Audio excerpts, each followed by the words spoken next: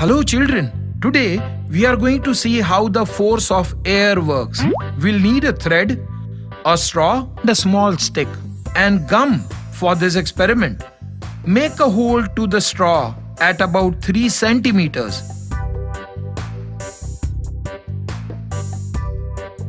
Then insert a thread about 17 centimeters in length into the hole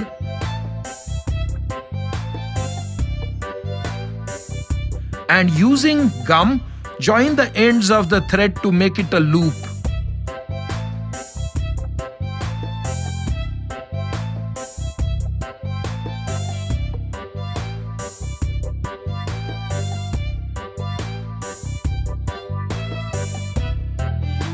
Now blow into the straw and you will notice that the loop of the string is blown from the straw. Wow! Let me try it, sir. Try this facing up.